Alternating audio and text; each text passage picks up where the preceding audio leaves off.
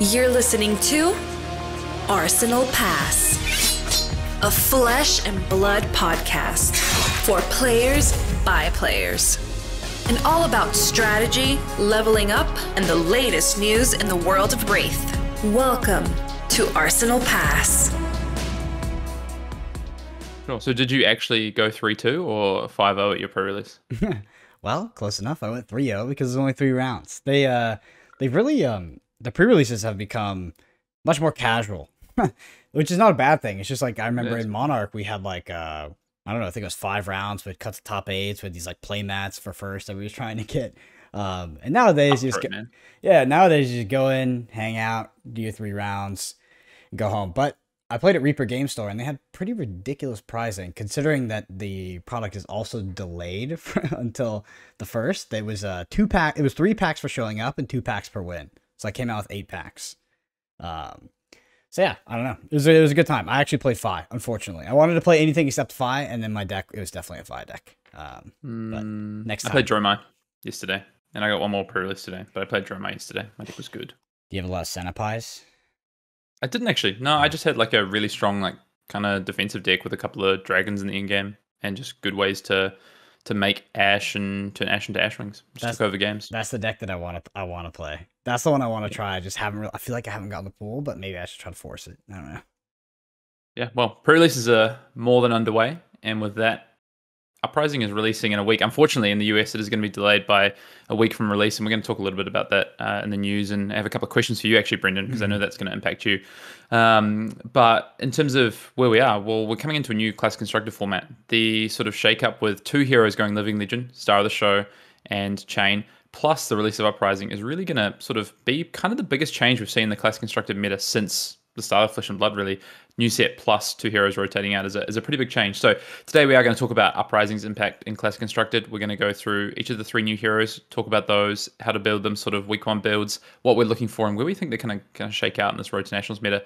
Plus talk a little bit about the set and how it might impact the already existing heroes in the format. So before that, Brendan, I want to talk this week in Flesh and Blood, but I want us to go back a week because we are recording this early. It's actually the weekend of the Pro Tour, weekend of the pre-release, because you are heading off on a trip, so we are doing an early record.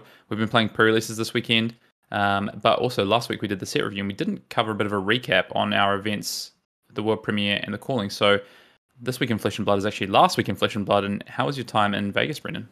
It was good. Vegas itself, maybe not so good. It was the World Series of Poker weekend. So there's so many people. It was crazy. I've actually never seen so many people in one place. I went to the Bellagio one night and I was just blown away. But for the event, so my team was initially me, Sasha Markovic, and X.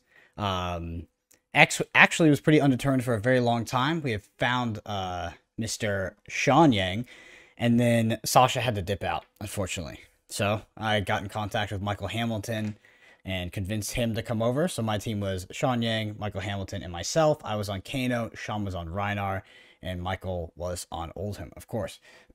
Overall, I think the event went pretty well. We did our seating like this. We did Rhinar in seat A, Kano in seat B, Oldhim on seat C. Turns out that if we had put the Rhinar in the middle and put the Kano on A, we would have done significantly better. Because most teams in the United States put their Oldhim in the middle, which is pretty funny. And I think this is something that we should dive into because it really helps you understand how the metagame shapes out, because I think this is a facet of that. The idea is that you probably shouldn't put your Oldhim middle because they're preoccupied. Even though the deck might be easy to pilot, whatever anybody wants to say, nevertheless, your Oldhim, especially if it's in a mirror, is going to be urging the other Oldhim to play faster, has to play very grindy games, and will likely be preoccupied for the entire match. So putting them in the middle is kind of weird, right? Because they can't facilitate player A or C, theoretically. But I think what happened was that Oldhim was sort of the de facto best deck in the format, right? And I think a lot of teams put their best player on the best deck, and that just happened to put that player mid. It was overwhelmingly Oldhim middle, which was fine for Kano. It was fine for our Kano, but our Rhinar unfortunately got paired into mostly aggro decks. A lot of Kasai, a lot of Chain, just stuff like that. which is less ideal. I think if we had our Kano up against that, Kasai basically being a buy for Kano, Reiner obviously being pretty shocking to the Oldhams. I think Kano is as well, but we basically would have been positioned to perform a lot better. Nevertheless, we went X2-1 on day 1, so we had 2 losses and then we had a draw, unfortunately, so we missed out on day 2. But all good overall. Had a great event. It was cool to see in the finals. Michael Fang, Yongji, and Yuanji were in the finals, and I think, Yuanji was playing with the sleeves with my face on it, which I thought was hilarious. We have a funny video of it. Playing Kano. Actually, 2 Kanos in the U.S. finals, one being Alexander Vor's team. I think that it was his brother was on that team as well. Playing vastly different Kano builds. So, like, Yuanji's build was different than mine on Kano, but he was playing Ragamuffins, and then Alexander's build was different than mine, but he wasn't even playing Ragamuffins. He was playing Talismanic Lens. So we saw sort of this different interpretations of Kano. Both teams, I believe, had an Oldhim, and then there was Michael Fang was on Prism in middle, right? So I told you a lot of Oldhims were sitting in middle. Well, Michael Fang, brought that Prism deck and just absolutely was dunking on these Oldhims. But yeah, overall, great event. Had an awesome time. The weekend itself was fantastic as well. World premiere, great time. Got to do a draft and stuff, and got to play some sealed pools on Sunday after I didn't make it in day 2. Yeah, I mean, World Premiere was fantastic. I had the best time in terms of my time over the weekend here in Sydney. I had some friends fly in. I had Dan Mackay, who we test with, fly in, and Dave, who is our editor for our videos, and good friend. He also flew in, and we all went and played World Premiere and had a good time just opening new cards. And I was just like, some of the, like, next to me, someone pulled like I think it was like the double-sided like token. I was like, people didn't know about that, and it's really cool. And then someone pulled like the rewind, and then the judge goes, the head judge goes, so there's a misprint in the set. It's this like alt art foil rewind, and then he like 2 minutes later is like, no, never mind. It's like, that's meant to be that way. It's a bit of a bit of an Easter egg, I guess. Kind of, it's a purposeful alt art card by Legend Story Studios, like the Full Art Twinning Blade, etc. So that was pretty sweet. Had a good time on Friday, catching up with everyone, and then the calling itself. We had, just kind of to riff off what you had there, Brendan. We had a very similar. I mean, we played the same 3 heroes, but we played. I think our Ultim was quite a bit different, or somewhat different to what Michael ended up on. And I guess in terms of like seeding, quite interesting. You just said like a lot of, like, majority of the US teams, North American teams, put their Ultim in the middle. We kind of experienced that to some degree. Like, some teams put their Ultim in the middle, but primarily the Ultim players were sitting on the side, which is kind of what we thought would happen, and that's why we put our Reiner on the side, and we put our Ultim deck on the side as well. Our Ultim deck was just kind of pretty disgusting into the mirror, into aggro decks. It was just this like ultra fatigue deck that Nick Butcher played with just like a million life gain and like just good blue defense reactions. He even played like blue unmovable, Heart of Fiendal, just all these ways to kind of gain life and grind games out. Never went to time, by the way. Nick never went to time or took a draw. He just like made sure he just played as quickly as possible, urged his opponent to make plays. So we had Nick in seat A. Ours was weird. They did these like banded color things, which was kind of a bit odd, but we had Nick in seat 1. Then we had Dan Mackay in the middle playing Kano, and then myself on the side playing Reiner, of course. And so I think it worked out a little bit better for us than what you were saying in terms of just where the players were sat. I think Dan had the hardest time in the middle, playing up against a lot of people put aggro decks in the middle, thinking that people would, put their ultims on the side. They decided to put their boost dash in the middle, Kano's in the middle. I know Dan, I think, played 3 Kano mirrors and won all of them. He even played against Jason Chung and won a Kano mirror, so he's taking that as like his badge of honor now, I think. But yeah, I mean, overall, we obviously had a great time and managed to take top 4. We played into one of the LSS teams in the final round of Swiss and in the first round of top 4, which was Newson's team. So Newson is former dev, now operations for LSS. He's playing Ira, and he's playing my seat. So I got to play against Ira twice as Reiner, and both the games the Swiss game was pretty epic. Like, there's a lot of like 33% whiffs that I hit runner to runner, and I think me and Newson were just having a good time, like hitting these cards off the top. And there was a time where I had double Reckless Swing, double 6 attack in hand, and he like had lethal, like more than lethal on the turn. I just had to go for it and just like hit the Reckless Swing off the other Reckless Swing, and just things like that was actually ended up being quite fun. And yeah, I mean, overall, just kind of an awesome weekend. These world premiere events are so cool, right? Like, I hope they continue to do these, and obviously I know that we're not, down here in Australia, we're not going to get them every single time, maybe, but for them to continue to do these for each of the core sort of the base sets, I think is going to be a really cool thing. And even that sort of they were offering draft in the afternoon. I think that's a really cool thing as well. So I don't know, Brendan. I just hope they continue to do them. I think it's a cool spectacle. Tag a calling on, tag a team. I want more team callings. Mm-hmm. Yeah. No, I mean the Monarch World Premiere, Tales of Aria World Premiere was also fantastic. So I really do hope they have them every time.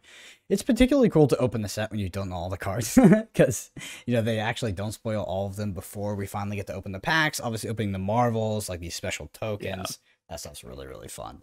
But yeah, Hayden, I'm aligned with you. The Marvels look so good. They do. They did a very good job. They did a very good job. It is exciting to open Uprising, period. I think it's the best so far, right? The coolest set to open? Yeah, the coolest set to open. Yeah, I just had one last thing on this. I just have to give a few shout outs because we had the event in Sydney was really interesting. I think it was it's the biggest event that Australia's had, and it was bigger than Madrid, which is interesting in terms of teams. So I think there was nearly 100 teams in Sydney, and I think there was 80 in Madrid. So it was a bigger event for the calling than Madrid was, which is crazy to think. But just the head judge Noah. I mean, how's this, Brendan? They had 11 judges for nearly 100 teams in Sydney. In Madrid, they had 4 times the number of judges. So shout out to the judge team here in Sydney. They did an amazing job with very limited resources, and to Noah, who was the head judge. And just the way it was run, LSS, obviously some of the LSS team members coming over, and Let's Play Games, who actually run the event, did a good job. And the venue was it was just kind of this it was like an auditorium. It was quite a nice sort of venue, nicer for playing than in a big sort of soulless hall, which I like that they can do that with smaller events, similar to what they do in Europe, I know, with the calling that happens in Poland. Yeah. I just have to give one shout out as well to Mr. Hemlal Patel, my favorite vendor, sells me pretty much all of my cards, but also hooked us up with some cards to rent.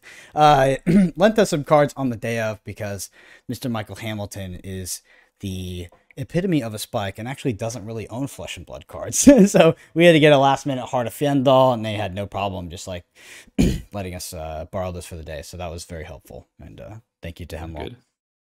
Yeah, top guy.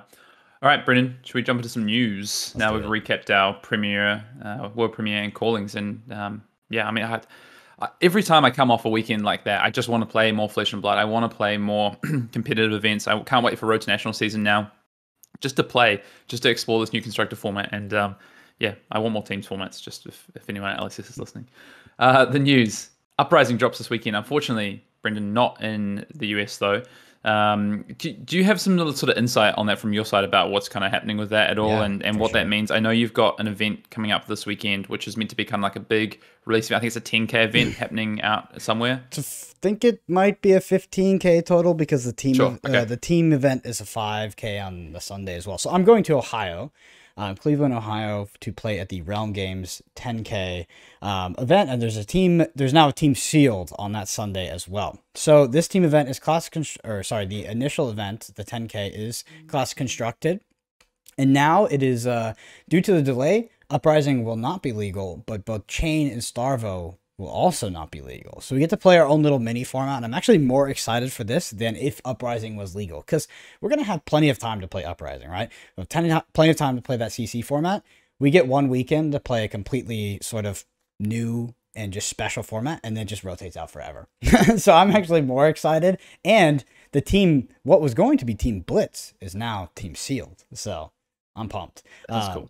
Yeah, but overall, the sentiment over here, I don't know. I haven't heard a lot of negative sentiment. I don't really go online too much, but at my local game store, people are like, yeah, whatever. They're bummed, but it's whatever. It happens. At least the good thing is that LSS communicates, right?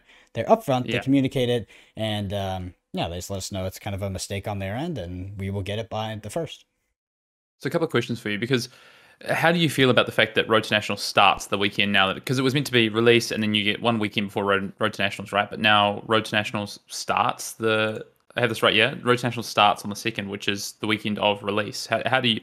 How are players feeling about that? That is putting some time pressure on players being able to capture cards and things like that, right? Yeah, for Class Constructed, for sure. So for me, there's actually none really local that weekend. So for CC, it's annoying. It's definitely not ideal for Class Constructed. For something like Draft, which a lot of these Road to Nationals are, I think it's either equal or better, right? Because you just get to have a fresh a fresh draft format. I guess it doesn't really affect anything in that sense, but yeah, for classic constructed, if there is a deck that is overwhelmingly powerful, then it might be a bit irritating. But at the same time, like Flesh and Blood is a game where you don't really need to effectively buy into the new set to be competitive, even at the highest level. Like sometimes there's going to be some outliers of cards that you will want to get. But you can walk up to one of these events and bring your Prism or bring your Briar, which I think are both going to be good picks in the upcoming meta and do well. Yep. Okay. And then what about, I guess, the event you're going to? So are you playing the Team Sealed? And if so, who are your teammates? Yeah, so I am playing the Team Sealed. My teammates are Michael Fang and Yuan Ji. Yeah, which is awesome. So I'm actually going up to New York on Monday, and I'm going to be staying with Michael at his place in Jersey, which is cool. And then we're going to fly over to Cleveland together. So awesome weekend kind of coming up for me. 4 Team Sealed. Really interesting because there's 3 heroes, and you're playing the 3 heroes. Almost guaranteed you're playing 3 heroes. So the question is like, how do you distribute those cards? And like, I think sort of the looming thing for me is like, can we build a fatigue deck, right? Can we have certain decks that can just get across the line with 30 cards, maybe an Icelander deck? It's a little bit uninteractive, it has a lot of arcane damage, but then can we just have one deck that just dunks on everything because it just has way too many cards, way too much life gain, etc., etc. It's going to be interesting to sort of figure that out. I've never played Team Sealed, and particularly Team Sealed when there's like literally 3 heroes and there's 3 players. Yeah. So I'm excited. What I think the hardest thing is going to be actually is that you have to divide all cards into 3. So you have to divide your sideboard cards as well. So you have to decide, where you're going to put the cards that are good into Icelander, for instance. Yep. Where you're going to put that extra piece of Quell. Where are you going to put that, that piece of, that Oasis Respite, that Sigil, that life gain. Like, where are you putting that? And that's also, I think that's actually the toughest thing. Once you decide 3 heroes, it's like, okay, well, actually, where are these cards that are a bit more specific for matchups? Where are these going? Because you can't swap them between decks. You've got to decide, lock it in. That's what you're playing. Yeah. So I think we're going to be doing a little bit of like theory crafting throughout this week, a little bit of learning on the day, but everybody is. Nobody's played it. Yeah, sure. Nobody knows to expect. All right, last one on this is got a bit of a hint. What deck are you thinking about playing in with this weird format that's only going to exist for one weekend only? So I think there's like 3 relevant picks, 3 like big ones, right? There's Oldhim, there's Prism, and I think there's Briar. I'm between Prism and Briar. So it just depends what I think other people are going to pick, to be honest. Because I don't want to play Prism if it's going to be mono Briar. And I don't want to play Briar if it's going to be mono Oldhim. Because that's also a rough matchup.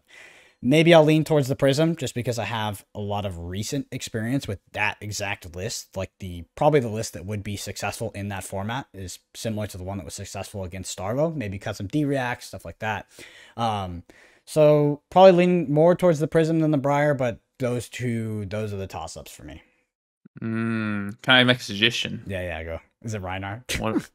Nah, it's Dash. What about Dash?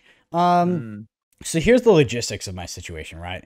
I have tomorrow, and then I'm flying out on Monday, and I will have no time to play throughout that week. I'm going to be very busy. It's like a work trip for me.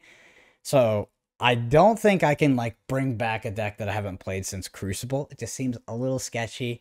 Could it be successful? Yeah, absolutely. I think that, what are the 3 decks you have to beat? You've got to be Prism, Briar, and Oldhim. Sounds like Dash can do all those, right? To an extent, you can definitely do 2 of them well, and then maybe you hedge against the 3rd one. But that's probably what I would take if I was in your shoes. But obviously, I tested a lot with that deck for the Pro Tour. But anyway, best of luck, Brendan. Enjoy. You, it sounds like a lot of fun. I wish I had something like that for the first weekend, but I'll just have to wait another weekend for Road to Nationals. Anyway, moving through in the news. Calling Utrecht and Singapore tickets are on sale. I believe Singapore's actually sold out already, Brendan, which is crazy. I know it is capped, I think, at 300 players, but I don't know if they're looking to extend that. Hopefully they do to allow more players to come. But I guess that's going to be venue dependent. And then more Battle Hardens have been announced. So we have upcoming Battle Hardened events in Syracuse, which I think was already announced, Toronto, Los Angeles, Auckland now as well. Coming up on the horizon within this kind of next season. So I think these are all within July, I believe. Just looking at the dates now, they are. So if you are in the areas or you're thinking about, you're close by and thinking about going to them, check out fabtcg.com and you can see all the dates and the the organizers and how to enter. I think there's links on all those. I want to give a big congratulations to the calling winners around the world. Obviously 3 callings this weekend. The most callings, the first time we've had multiple callings on a weekend, right, Brendan? So and some pretty impressive results, right? Like you talked about Alexander Dvorak's team winning, obviously coming off the back of a top 8 at Pro Tour, and then his team winning the US calling. But then also in Madrid, Pro Tour champion Pablo Pintor and his team took out a lot the calling. Of consistent results. And the Bolton boys, I think the last time Jacob Pearson played a calling, he won as well. He won the calling, exactly. So three players who have put up a lot, consistency starting to show through. I think that kind of talks to team format, to be honest. A very good team. We played against, I point out, we beat the Bolton boys in Swiss. We downed them. Even though we had an auto loss with Prism playing into Alton, we just scooped that matchup immediately. It's pretty funny. We had to scoop that matchup, and basically, we didn't scoop it, but Nick played it out. But he wasn't really focused on the game. What he was actually doing was remembering Dan's pitch stack for him. So that when Dan pitch stacked the combo against Jacob playing Ultim, Dan killed him, and Nick knew his exact pitch stack, which is quite funny. While I just sat in the corner playing my game against Briar, which ended on turn 3. But congratulations to all the calling winners, and shout out especially to the Bolton boys. There's a new procedure and penalty guideline that's just been released, which now introduces a middle ground between casual and professional REL, which is competitive REL, which I think has been a long time coming, right, Brendan? I think everyone can agree with this, with the Road to Nationals and stuff. So Road to Nationals, I believe, are actually still going to be run at casual. I need to go and check what is competitive, what tiers of these. I think Road to Nationals is tier 2, right? So that now falls under competitive REL. I should have checked this. It is tier 2. I just looked at it. It is tier 2? Yeah, okay. So all tier 2 events and day 1 of the calling, which is tier 3, will be run at competitive REL. So including ProQuest, Road to Nationals, Battle Hardened. So I think it's a really good change. I think, there was this kind of awkward thing where you're at Road to Nationals, you're playing for these prizes, you're playing for these gold foils, you're playing for an invite to Nationals, for an invite to the Pro Tour, and it's a casual REL, and it just didn't quite fit both penalty guidelines and I guess maybe just the interaction between players and the not the standard of play, but just I guess that maybe the attitude of people feel like, it's a casual event, when in reality I don't think anyone's really taking that approach. So good to see competitive REL. There are some changes with professional and competitive, and I guess on gameplay infractions and tournament infractions and the penalty guidelines for this. So maybe I would recommend just going and checking it out. I think Josh Scott put this up, and it's done in a really tight sort of like 1-page, maybe 2-page sort of article, which is really easy to digest, with a table on the changes to penalties as well, which is really clear and easy to understand. So yeah, definitely recommend going and checking it out. But good to see that I think as a OP, we're starting to move towards the 3-tier system of enforcement level, which I think is really good. So otherwise, Brendan, we've got a few videos up this week up on the YouTube channel, Arsenal Pass on YouTube. We've got a calling recap that me and the Australian team did just on kind of the decks that we played to top 4. And then as well, there's the Uprising set review, of course, that we did last week's pod. 3 hours of Uprising grading goodness. And we did a seal prep video, which has been pretty well received. So thank you to everyone who's sent us some nice comments on that. We hope that sort of helps you for pre-release weekend and just getting your head into Limited moving forward as we head into this Road to National season, which starts next weekend at this point. Where in the future, Brendan? Dope. Yeah, so big shout out to the Arsenal Pass Patreon. You all support does help us do what we do, and we have seen amazing support at that. So looking forward to kind of continuing in the future and crushing this Road to National ProQuest season, getting you all the deck techs and deck guides you need to sort of win those events. We're actually going to be doing something special on the Patreon this month. So recently, I posted a picture on Twitter, a little bit of a transformation, lost about 90 pounds in the past 2 or so years. Got a lot of feedback from people in the community. So Hayden and I thought about doing this for Arsenal Pass. We're going to do it via the Patreon Discord, but we're going to do just like in the month of July, just a little fitness month. We're going to be, kind of coordinating with people in the AP Patreon or in the AP Discord and just sort of go through this, and we're going to have some giveaways too. It's not going to be based off any numbers or anything like that, but it's just the 5 most dedicated people that are most involved. We're going to give out full art heralds, play mats, those. I don't know if you've ever seen me and Hayden playing at recent events, but we have these very, very limited edition AP life pads we'll be giving out as well. If anybody else is like a content creator that wants to participate in this, let us know. I heavily encourage you to. I think that we can have like a really awesome experience here and have a kind of crush it this month. In terms of what Hayden and I will be doing, in that Discord channel, kind of every day, I'll update literally everything I do, everything I eat, all the exercises I do, pretty much everything. So if you want to just follow along or you want to do your own thing, whatever it is, yeah, we'll be very active with it. Probably do like weekly calls to sort of recap, see where everybody's at. Just a way to engage, because I think we can have some impact here. Yeah, it is going to be on on our Discord, which is technically behind our Patreon.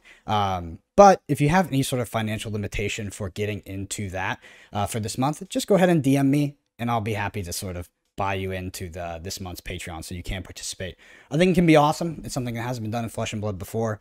If you're thinking about it or considering it, I highly recommend it, because I think that if we're ever going to do it, the first time is going to be sort of the most historic and the most awesome. The idea is to sort of be healthy and for us all to go on this sort of 30-day journey. Yeah, we just have a good time. Yeah, I mean, it's not.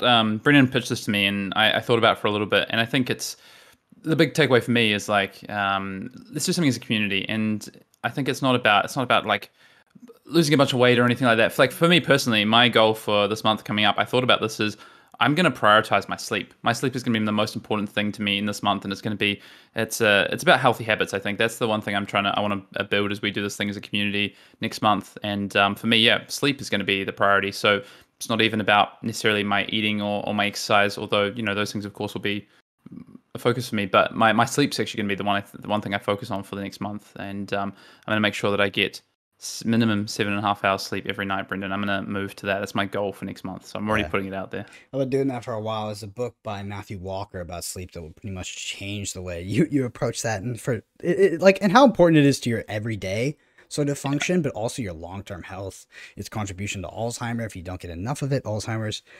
So yeah, sleep is very important for me. I'm probably going to do something more weight loss based.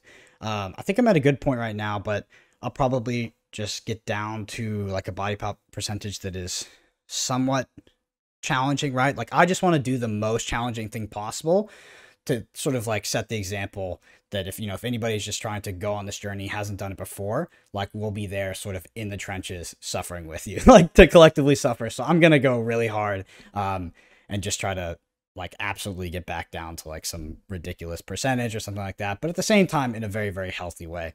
But it's something I've been wanting to do for a while, because I think it's one of those things you sort of do it and then you sort of go back up to real life after. It's like just a bit of an experience. Tell you what, I won't be doing another juice cleanse this month. Yeah, I've done a few of those. I did one of those with my partner, and oh my god, she was ferocious during that juice cleanse. Hey, tell you what, set me up good for the calling though. Cleared right out of that Starvo chain. Anyway, Brendan, speaking of, I guess, healthy habits and food, let's put some nice healthy things on the grill this week, I guess, and head into the Commander Cookout. We have a question from Capello, who is a community content creator, a bit of a Dash aficionado, as I understand it. Comes with a Discord question. My question is about deck building. Do you have some sort of formula for the ratios of cost versus pitches, or is it gut feeling coming from the experience when determining the ratios of cost versus pitch? Thank you. Good question. I think, Brendan, I can kind of start this way, a little bit of thought, but ratios is one of my favorite things, as Brendan knows. There's a couple of things for me. So I don't, as much as I talk about ratios and pitch cost and cost bases and resource bases and this sort of thing, and resource curves, it's not actually that I have a particular format or formula, I guess. The way I actually often start is I'll start with what we've done previously. So if I'm looking at a base of something, I'll look at something I've had previously and go, okay, like why did I have this amount of blues? Why did I have this amount of like yellows, reds, resource? Like, is it a cost to ratio thing, or is there something else about the deck that dictates that you want more blues? Like, I think a really good example of this is when approaching like Fire and Limited. Like my first thought was, okay, well, like in ninjas, like, with Kodachis, I wanted this much, but we don't have Kodachis. We have just like a lot of zero cost attacks, and so my resource base comes down. I'm thinking like 6-7 blues. Oh, but hold up, I want this Ember. The weapon is really good, right? So I want to swing this every turn, and now I'm starting to adjust my cost base.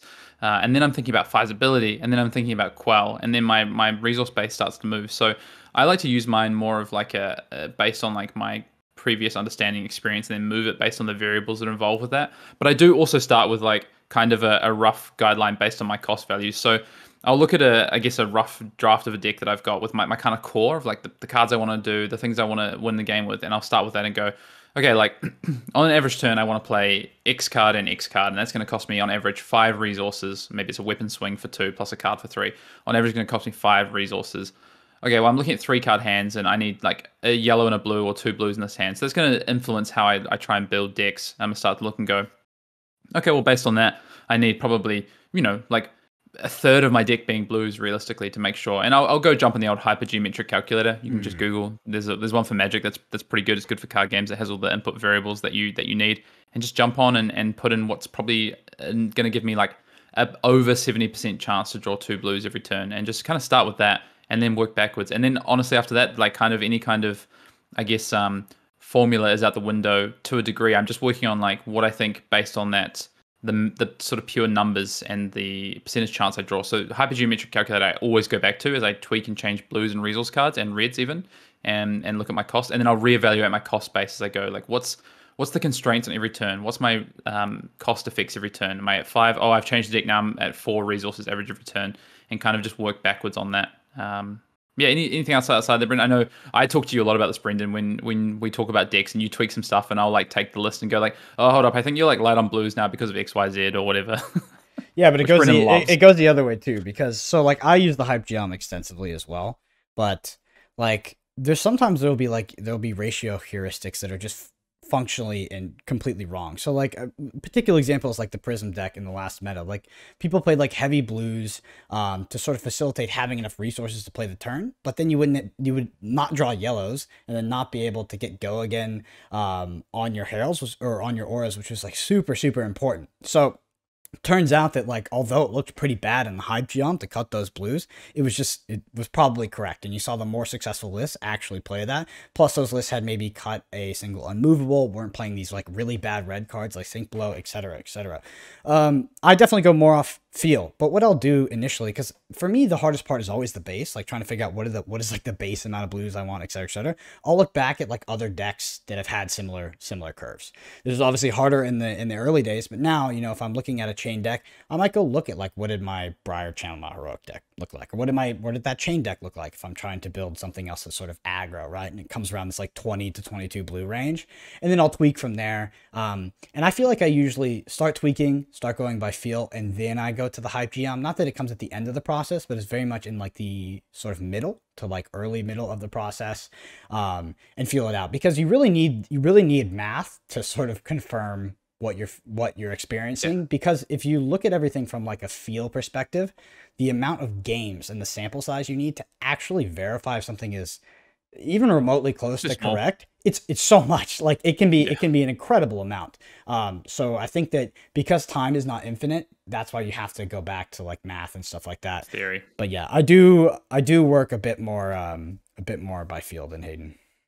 You definitely do, but it's also funny because I think, so one thing I want to point out is I think that having these kind of like, Brendan loves your heuristics, but even just kind of going back to older lists and bases of where we've been in the past is not the present or the future, and where we've been in the past, it may not be correct to be now or in the future. I think a good example you use is like the Prism sort of thing, right? The old Prism discussion was like people playing like 13, 14 blues in their deck. And then we moved to like this kind of 24, 25 blue deck. And I kind of still disagree with you to an extent, Brendan. I actually think like 23 to 24 blues is correct in those lists. But I understand that my next point actually is that there's no black or white on those sort of things, because you can have a cost base, but then there's all these nuances that come into it, right? Like, oh, actually, I need yellows for this, but also I need to play yellows. So even though I show this many yellows in my deck, it's probably I need more than that because I'm also playing yellows out.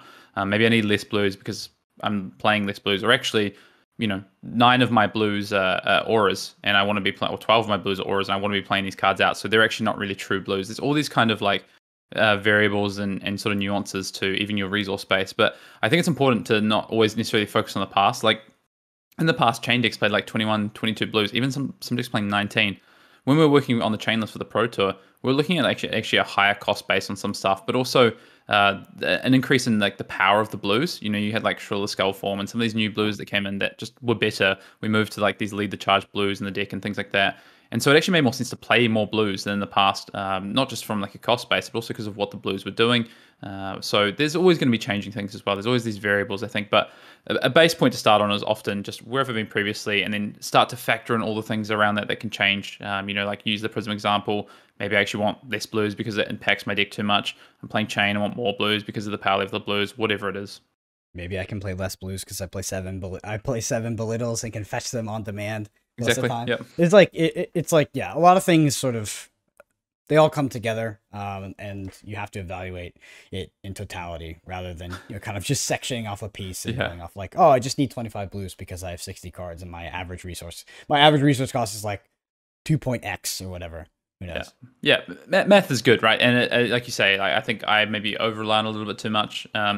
But it's a good starting point. The funny thing is with Flesh and Blood, and we'll keep coming back to it when people ask questions like this. Great question, by the way, is it depends. And we'll try and give as much color to it as possible. But honestly, it's going to continue to evolve and change, which is kind of the beauty of Flesh and Blood. Anyway, if you do want to get your questions in for the Command and Cookout, you can submit them to us on our Discord. If you're on Discord, you can email them to us at arsenalpassfab@gmail.com. You can tweet at us, DM us, drop them in the YouTube comments. Give Brendan a little note at the Realm Games event this weekend if you want. Or just scream obscenities at me from across the room and somehow hide your question in there. All right, Hayden. Let's head into the main topic of the pod. Yeah, so as I said at the top of the show, Uprising and Classic Constructed. The set is releasing over the next 2 weekends, depending on where you are, and we're heading into this Road to National season. We have a really big shake-up in the meta with Living Legend, 4 Chain, and Bravo Star of the show, and of course 3 new heroes entering, plus a new card pool to contend with. So where are we going? What's happening? And I guess we're going to kind of break this down and start with the existing meta, right? So, Brendan, I want to ask about the impact on the existing metagame right now. What does the Living Legend retirement, because you actually think about this, what does the Living Legend retirement of Starvo and Chain mean for the existing meta heroes? So if you know, I know you already answered this a little bit, but if Uprising wasn't around, what do we think would be the best of the existing heroes? Like you said, Prism, Ultim, Briar. Do you think anything else plays into that? And you know, yeah. So the reason why I mentioned Prism, Ultim, and Briar is because like those are relatively relevant in the past meta. So a lot of people have those decks, like they have the cards for those decks, they know how to play them, etc., etc. Can something like Dash come back in? Absolutely. You know, and there could be other decks in there as well. Like maybe Prism gets hated out enough that you can play something like a Warrior. I don't know. And etc., etc., etc. I do think that Chain and Starvo rotating out is actually much more impactful on the game than Uprising. We still have yet to see sort of the, you know, the heroes get built, whether, you know, Dramai, Icelander, or Fi are warping enough, but particularly Starvo and Chain have been extremely warping on the meta since they entered. Starvo, I think, kind of functionally broke the game in a sense, and prevented a lot of heroes from even functioning at a base level. Whereas Chain was just like, that was just the premier aggro deck to an extent. It also had game into fatigue, and just like this idea of like, you know, being able to get all this card advantage, having go again on demand, etc., etc. was a lot for the meta to handle. So those two rotating out, I think it makes things much more interesting, like 10 times more interesting, to be honest. There still is Oldhim. Oldhim is a bit of a boogeyman. I think that hero is particularly just a little bit pushed. Like the hero ability, very strong. Crown of Seeds, also very, very strong. But now we have a Crown of Providence for the aggro decks. So we'll see how that works out. I think that I'm looking at Oldhim as the boogeyman of the format. Prism obviously polices him very well. I think Dramai will police to a decent extent too. And then there's going to be there's going to be aggro decks, of course. We're looking at Briar first of all. But I think that maybe the mid-range creeps back in, Hayden. Like maybe the mid-range creeps back in. Because if there isn't this overly abusive, linear aggressive deck, that is really what keeps mid-range out of the format. It's not Oldhim, and it's not fatigue, right? Because mid-range is actually pretty good against fatigue. Like playing something like a Rhinar or a Dash, that stuff is really good. So I think that these decks might come back in. Yeah, so I think one of the things I like to do at the start of the format, so what I'm doing in my head right now, this is what I've done already is, okay, let's start from where we were last format and then remove any of the variables we have to remove. So 2 Living Legend heroes. And this is why I asked this question to you, Brendan. So if I say that I'm kind of in line with you, I think Prism would be well represented. I think Ultim would be as well. And Briar, I think this is like the natural place to start.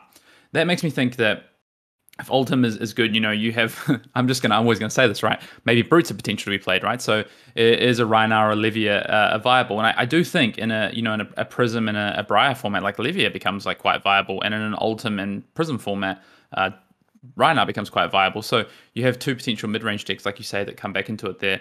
And then Dory got a lot of upgrades from this Classic Battles actually, and looks kind of like I played it in a ProQuest the last weekend, so the weekend after Classic Battles and the last weekend of ProQuest, and it was friggin' scary. It was my closest game. I was playing Chain. That Glistening Steelblade is a card.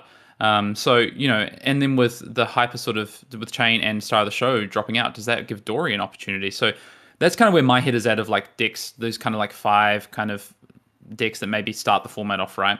And then after that, you layer in these new heroes, which we will get to soon. But that's probably where I'm at right now, thinking, okay, where's my starting point of what people are going to look to potentially pick up and what could be good. Yeah. Do you also agree that this is more impactful? Do you think that the rotation of Starvo and Chain is likely more impactful than all 3 of the Monarch heroes entering the format?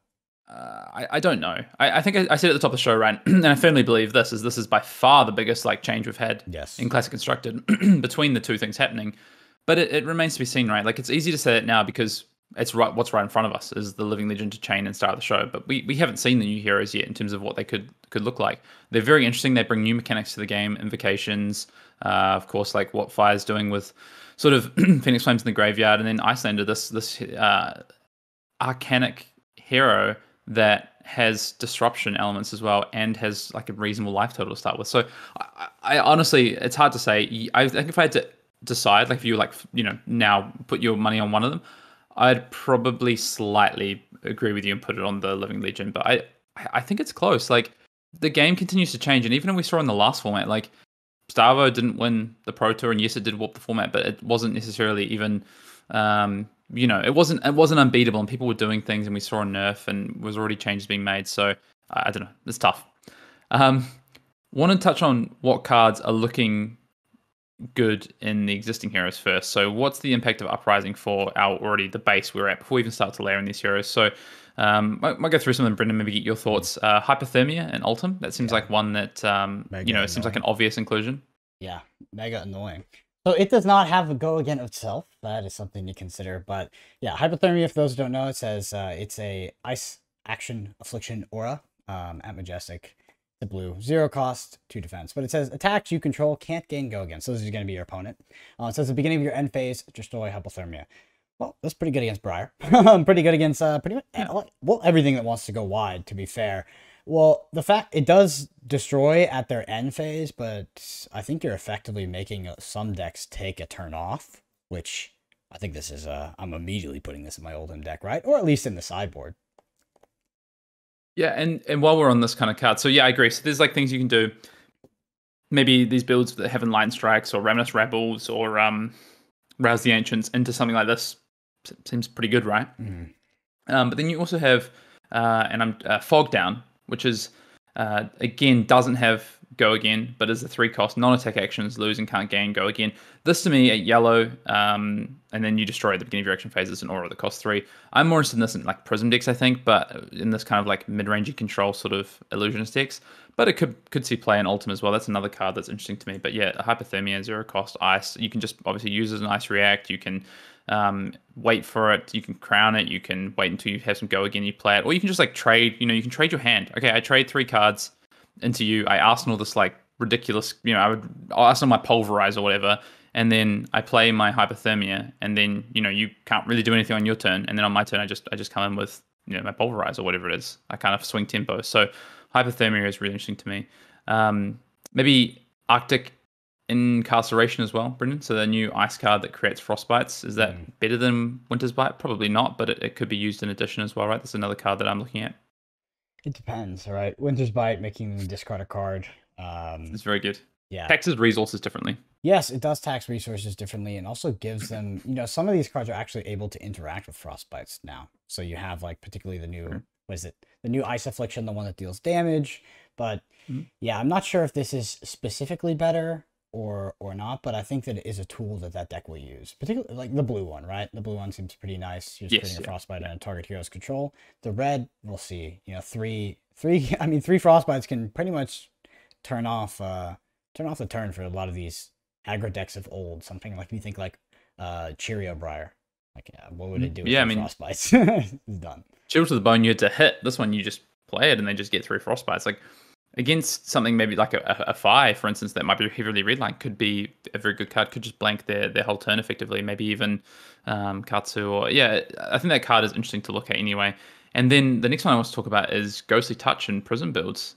This kind of legendary that's, I think, looks really powerful and could be this kind of end game in these more sort of Herald-based Prism decks. Although maybe that's a Dremai thing. But yeah, that's definitely something that I'm looking at. Or when I say Herald and Dremai, I mean like Phantasm and Dremai. But this is definitely something that I'm interested in. There is a Dremai deck that has been sort of swirling around in my brain. Something that sort of uses cards like Uvia and something like Ghostly Visit. All right, hold it for the Dremai section then. Dremai section. Okay, we'll get there. Yeah. We'll hold it. Here's my opinion is maybe it could be good in Dremai then. What about Prism?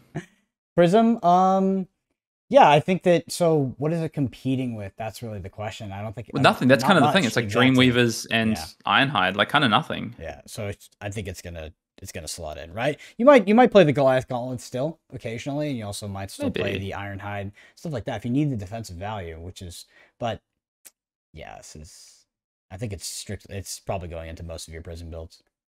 Yeah, I mean, I kind of have this idea. My first thought was like, okay, you have this kind of more mid-rangey Herald build. You come in with some early game. You bust into their poppers, their 6 attacks.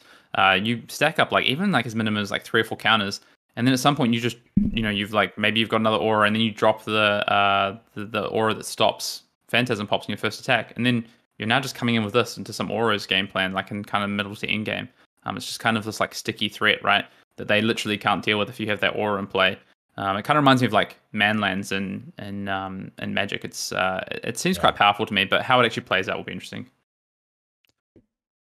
In terms of Ninja, I mean, Double Strike and of course the new legendary equipment, the Tiger Stripe Shuko for Katsu, if we're talking about existing heroes. Maybe this like Pouncing Link's 100 Wins deck that we saw a little bit in the last format that people were kind of playing. I know someone played at the Pro Tour. With Double Strike and the new legendary, does this become a viable archetype potentially? It's going to be a good question. We've talked about it a few times on the pod that I don't know if you completely agree with me, but I sort of feel like Katsu's gotten a lot of side grades rather than upgrades. Other heroes maybe not gotten the same treatment. He's gotten different ways to play, but none have quite risen to the top. Obviously, we do have Mask of the Pouncing Links, and now we have more cards that are caring about that low base attack. So potentially, it's too early for me to say like, yes, this is going to be a dominant Ninja archetype that's going to supersede sort of the default, surging line that you will usually play. But it's interesting, right? This feels like more tools to add on to a package that felt underwhelming, but now this might bring it over the line. I mean, it's really powerful. Like, even if you trigger this 4 or 5 times over the course of a game, which seems pretty easy in these maybe like 100 Wins decks, and get Yellow Belittled and probably Red Belittled in there as well, maybe. It seems a lot easier to do and quite an aggressive sort of, the problem is like you trade off Mask Momentum, right? That's always the tough thing. But Pouncing Links can be pretty powerful. You can set up some pretty disgusting combos with 100 Wins turns. And the what's the new one? The yellow one from Everfest. The 5 Dominate player card. I can't remember what it's called. People know what I mean if they've played some Katsu. Crown of Providence. I think. What's that? I said not this guy. Yeah, no, I know you don't. People know. Crown of Providence. I mean, this card just seems good, right? Yeah, basically Iron Rod, but no, this card is pretty much Double Palms. This card is going to be better than Skullcap in most decks. I'm sorry. I don't know about most decks, but most in decks, proactive aggro decks. In most decks, it'll be better than Skullcap. It's fine. You're wrong, and so is everybody else if they think so. Like, Crown of Providence is basically Tunic Crown of Seeds, but you get to use it once per game, and it has defensive value. And of course, the low to the ground, like the easy pickin' is with, this is gonna be great in aggro decks. It's gonna be a staple, right? It's honestly like it's potentially even too powerful in aggro decks because it'll make them just even more consistent. That being said, I think if there's any card that I wanted to get my hands on in this set to add to my current decks or my current collection of cards, it'd be Crown of Providence. Like, I think this is a staple now, and it will be stable to come. This card is very, very powerful. Luckily, you have a cold for. No, I agree. It is very powerful. My point is that I think it depends on what the meta looks like. Because you said it's going to be played in most decks. Well, it depends on the meta. Like, so a lot of decks are going to play Crown of Seeds and Mask of Momentum. You know what I mean? So, like, it depends on what the meta actually looks like. But I agree that this is very, very powerful and is going to be played in a lot of decks. And I think any proactive aggro deck should play this over basically any other head unless it's a Mask of Momentum or Pouncing Lynx. Yes, especially if you are in any way the aggressor and you're not playing a class like that can utilize Crown of Seeds or Mask of Momentum or any sort of other busted hood that might be available that is class specific. This is probably what you're using. New Horizon. Yeah, New Horizon. That's kind of what I mean. Like, actually, when I broke it down the other day, I was like, what heroes play this immediately? I think like right now it's only like 3. It's like Briar, the Brutes, and Dash. I think are like the ones that are like immediately picking this up right now, just because there's like a lot of Guardians, there's Lexi, there's Ninjas in the format. Like, the Warriors play this too, yeah. Sure, yeah, sorry, the Warriors, yeah. Which, Dorinthia, because Bolton doesn't really exist, unfortunately. The Kanos, no, I'm kidding. You actually might play this card in Kano against Prism, maybe, right? Because I know some people were stretching it a bit and they play Skullcap against Prism because they didn't want to die to the first Air Edition. Unfortunately, that's just how it is. You get hit by Air Edition, but this one, because you might get that 5-card blue hand, okay, that's fine. But I still don't know. Let's talk about the sleeper card of the set, Hayden. The sleeper card of the set, in my opinion, is Oasis Respite. A common. Yeah, I mean, is it a sleeper? The card's ridiculous. It's a sleeper because it's a common. It's gonna be. I think this is a classic constructed. It's gonna be a classic constructed staple, especially in the sideboard. Like, this is effectively, if you play something like Tunic, this is 1 for 5 off your Tunic resource, not even using a card out of hand. Obviously, that's like if pigs can fly, but not that hard to do. And this is really good against. It just blank blocks damage, right? Like that's really good. If you're below life, it gains a life on top of that, so you can be getting 5 out of the red one here.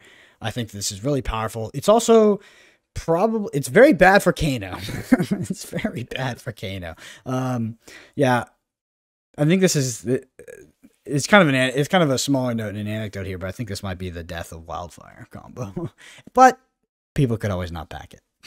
People could have played Erin's Prayer, but yeah. I think this card is infinitely better than Prayer, right? In terms of like its versatility. I think the one thing, like if you are looking for a comparison point, because I was thinking about this card, I was like, oh, this card seems like crazy good. Even in like Ultimate stuff, you go pitch for shield, crown, play this, right? Mm-hmm. That's a lot of damage to prevent. It's a defense reaction that costs 1 that effectively could gain you 5 life. But then I thought about it some more, and I was like, okay, sink below 0 cost, right? As like a comparison point. And then I was thinking about Steelblade Shunt. It's like 1 for 6 at red. So there is like these comparison points to where I think Oasis Respite is very good and is going to be, like you say, a staple in certain archetypes to come, especially, it has this double duty as like a defensive card against physical and arcane damage. But I have tempered my sort of thought of where this card might land a little bit, although I do still think we're going to see this in the next constructive format and constructive formats to come. Yeah, for sure. Blitz especially, I think, actually, because of the durability of it. Like, you don't have no sideboard, so here's something that deals with arcane and with physical, depending on the format, which is quite cool. It could slow down the format a lot, too. Yep. Right, let's we've talked about the existing format. Let's go and talk about the new heroes, and let's start with Dromai. So we're going to talk through sort of like strength, weaknesses, where we think it fits in, sort of early week 1 builds that we are kind of looking at and what we think where to start, and just talk through some of like the key cards as well. So Dromai, Brendan, strengths. I had a couple written down here. I think like board presence is of course going to be like Dromai's prime strength, right? You have the new invocations. You have these cards that effectively put board presence on. They can be attacked, of course, but it's different to how auras were in the past. You can a lot more efficiently play 2 of these in a turn, maybe even 3. And I guess that's quite a big thing. It does definitely feel like it can take over games pretty quickly, especially combining with Ash Wings as well. You have all these threats you have to deal with, and you have to find ways to deal with them efficiently. Those continue to just chip in like Spectral Shields, but now you have to attack them individually. It's quite tough, although harder to get. Feels like it's going to bully Wizards, right? Like that feels like a strength of what you can do with Dromai Constructed. That's a Lucius thing, brother. They just wreck Wizards, man. Might be better than Prism versus aggro, I think, is kind of my early thoughts on this, just in terms of the ability for you to, the dragons. So when you play the auras, right, it's a threat, and it it obviously puts something on the board, but also those cards don't defend naturally. With the invocations, you have these cards that all defend for 3, and then you have I think you have a much nicer decision to make. You have the ability to defend a lot more than you would if you didn't have them, and you can decide which ones you play and when. Whereas with auras, it's like, well, okay, I either pitch this or I have to play this now, and it's actually not really the one I want to play now, but, what other choice do I have other than just pitching it for maybe a footsteps plus a special shield, or maybe I pitch it to play shield, or, I always forget the card. What's the yellow defense reaction? Soul shield. I think you have a lot more decision points, which is good, and you have these cards that defend. And then also they're cheaper, right? You play a 0-cost one off a 1-card hand, and now all of a sudden you have like this threat off a 1-card hand, and it immediately attacks, and it can gain you some potentially something. So like Chromai, for instance, gives you some insurance against poppers, and then there's this like 3-attack threat that they potentially have to deal with, or then you play a second threat, and now all of a sudden you have multiple threats. It's or you play 2 threats the next turn, tank some damage to do it. So yeah, I think it could potentially be better against aggro than something like Prism. Potentially. I think that this deck is also just very good against Oldhim still. So yes, Prism has Spectra, but if you're dropping two dragons a turn, I don't think that Guardians can keep parity with you. I think that the turns where they clear 2 dragons are very good turns for them. And on average, they might clear 1. So I think that if you're dropping anywhere, if you're dropping even close to 2 dragons a turn, I think you're going to have a similar effect that Prism does onto Guardian decks. And I think this deck will also be very good against Guardian. Against aggro and stuff like that. So what's interesting about Jeremiah is that, like, she has some toolbox dragons, right? Like Invoke Domina, the one that can banish, I think it banishes a card from the opponent's hand, right? Demai. Yeah. And then this, like, the Snatch one, all that stuff that, if decks aren't able to block efficiently, it can be pretty devastating. So I'm floating between 2 Jeremiah decks, right? One that's more of an aggro deck, and then another that is a pretty hard control deck, obviously utilizing a new legendary out of Illusionist, but using things like Uvia to develop a sort of overwhelming board advantage to sort of maybe not OTK, but effectively get somewhere close to that, where it's just like you have so many things on board that you can just overwhelm your opponent. When you talk about being good against Oldhim and clearing 2 threats, you think they won't have... Because obviously they have Phantasm, right? These dragons all have Phantasm. Mm-hmm. So you're not swinging, right? You're just... Right, so you're trying to use the static abilities of these heroes, right? Or trying to get to a point where eventually you are attacking with a bunch of Ash Wings, and you can afford to... Yeah, I mean, I definitely get it, right? Like, in terms of... I don't know if that's necessarily going to be better than what you can do with auras, right? Because you just... kind of not better. Yeah, points. Not necessarily better, but close to, like, maybe close to on par, to where, like, you can play a deck that's better into aggressive decks, because I agree with you there, because these things inherently block, but also still dunks on Guardians. And I think that that's potentially what Jeremiah offers, right? Because, like, if you are able to develop a disgusting amount of dragons throughout the game, you have ways to sort of make your attacks potentially lose Phantasm or gain action points, whether it's through Time Snap or your boots. You could potentially have that happen. Yeah, you could have that happen more than 4 times at a turn after you develop this large board, and you effectively just kill your opponent on a single turn because nothing can do about it. Yeah. No, I think that makes sense. Other strength, I think, kind of, like you say, you kind of talked about it already, but this ability to establish multiple threats and angles of attack, which we're going to talk about through some builds, is definitely a strength. And then weaknesses, I mean, the dragons, like you say, although they're static abilities, not all of them have these, and of course, they just die to Phantasm Poppers, right? Like, that is still a thing, and I think into mid-range decks in particular, that potentially could be an issue. A deck that's able to put on a lot of pressure from an attacking standpoint, and also just have 1 or 2 of these, like you experienced with Heralds in the past. But now all of a sudden, of course, how do you... Because the Phantasm Boots, right, they're on attack action cards only, right? So they don't actually work on these dragons, yeah? Yeah. So I'm just... So how does... Go ahead. Oh, no, I was just going to say, so, like, what's the plan into something like that? I'm not sure. To be honest, I'm lost in the world of Mask Momentum triggering off of you hitting these things, right? When an attack action card you control is 3rd or higher on the chain link in a row to hit, draw a card. So it's not player. So these things these dragons can effectively function as ways to guarantee, like, these very powerful hit triggers. I have to go look at, like, all the ninja ones, like Surging Strike, stuff like that, like Costume's ability, which I don't have in my mind if they have that hits a player kind of text, but Mask Momentum being sort of the most prevalent, probably the one we should think about first. You can trigger Mask just off Aether Ashwings. That's ridiculous. That's very powerful. Yeah, that's definitely one of the biggest things about what Katsu can do. No, it's just whenever an attack action you control hits on Katsu. So yeah, all of the abilities you can do without the need for. It's also the same for Mask of Pouncing Links and stuff as well. So definitely into ninjas, that kind of feels like the natural kind of. Feels like a counter. Yeah, hard kind of counter. And then just kind of on that the footsteps piece, like the footsteps, yeah, they don't work on the dragons, it's only attack actions. So this kind of idea of like you don't have a natural way to sort of push through if your first attack gets popped each turn without the aura or without Chromai. So just something to bear in mind is that there's definitely our weaknesses and how they might be able to stop those aggressive strategies. Yeah, like Chromai, what's the other one? Maraga, the one who makes the first one lose Phantasm. I think it's Maraga. Yeah. I could just be saying the name wrong. That's why when I was talking about this sort of like larger control deck that would sort of overwhelm the board, it would probably play things like Time Step, ways to like recoup its action point, and just basically overwhelm the board in case the opponent did have a few poppers.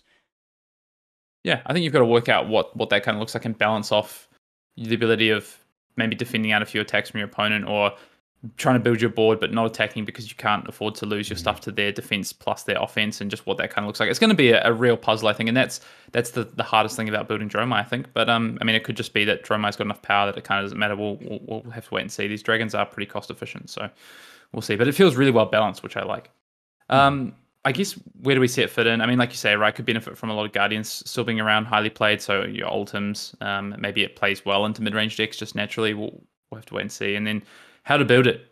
You kind of already alluded to this, right? But control style deck, something to similar Last Prison builds that utilize the onboard effects. Like you talked about Ovia. I think Ovia is like a really powerful dragon that can be used for onboard effect and for this kind of control style pattern. Just continually stacking up at the Ash Wings each and every turn. And then maybe there's more of a Phantasm-based deck that uses the arms. So something like I talked about before with Prism. Is there a deck that uses that with like Chimera Enigmas and these Cinepies and things like that? Yeah. More power up front, then transitions to maybe something a little bit slower in the mid games once you get down sort of that aura plus the arms plus the ghostly touch. And then, yeah, what else? What else could you have? Well, I think the deck that we're going to see first is going to be an aggro deck. Things that use like Calora. I think it's Calora. Gosh, I can't even say. But like, using a lot of these red line, rake the embers, like burn them all, like stuff like that, where you just have this red line aggressive deck, like Invoke Domina, and you do have the Cinepies, but you have the boots as well with that, so you're able to throw that away, still develop the rest of your board, still come in with things that are relevant threats, and develop dragons on the back of it. Is that going to be good in a ninja? Maybe not. Probably not. Yeah, probably not. Probably won't be as good in a ninja, but it could still be a premier aggro deck. And maybe you can sort of have that hybrid Prism effect where you are a premier aggro deck, right? You are a premier aggro deck, but at the same time, you can have this sort of like sideboard where you sideboard into a plan that just dunks on Guardians, kind of like Prism does, right? Yeah. And what's the cut? You talking about like Kyloria, just as like a really powerful, it's like Snatch on a stick. Is that the one? Yeah, like Snatch on a stick. Like that fits well into an aggressive deck, right? It's like, okay, you have to either throw a card into this or you need to block, right? Like this, it's very powerful. Yep, completely agree. Okay, I want to talk about some key cards before we kind of finish off. And, actually the one I want to start with first is Burn Them All, because that's an interesting card that I haven't heard talked about as much. Maybe I'm just not running in the right circles. But that card to me, like you say, with this kind of like proactive deck, maybe an aggressive deck. The other one for me actually is just like, is there kind of like a combo finisher with Burn Them All? I mean, you can have it stick around for multiple turns and then kind of finish them out. So Burn Them All, Brennan. Combo finisher or aggro card, or not very good. What is it? I had it played on me unlimited, and it felt like a like a combo card. I'm not gonna lie. Yeah, so I'm not sure if I would have it. I could be so wrong about this, but I don't really see a deck that is centered around this as a combo card, but I see it fitting in very, very nicely to an already aggressive deck. Mm-hmm. That card does seem really powerful to me. Interested to see how it kind of plays out. Unsure. It seems good though. Does seem powerful. Does seem powerful. Other than like some of the cards we've already talked about, Rake the Embers, it seems it's going to be important. Ovia, like we talked about, Chromai, just what that does. The last one I want to talk about was like just Tumultai. I think that dragon is very powerful, and we're seeing these more of these effects in the set that can target equipment, that can deal with equipment. We've got Liquefy as the draconic attack reaction as well, and of course Tumultai that can potentially put a -1 counter on and destroy an equipment for 0 defense, and you don't even have to hit with it. You just have to attack with it, and if you reveal a red card. Yeah, this and Liquefy is adding a lot more. I think this makes the game actually more interesting and more dynamic. We saw it with Expose the Elements.